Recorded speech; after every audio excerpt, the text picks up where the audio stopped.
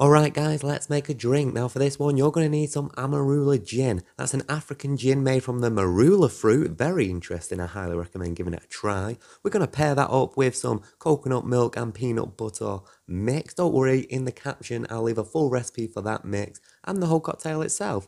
To serve this, we're going to keep it classy. Over a nice big block of ice, and we're going to garnish that off with the tops of an orange there and some nutmeg because hey, it is the season guys, it's the season for nutmeg and everyone likes a little bit of spice.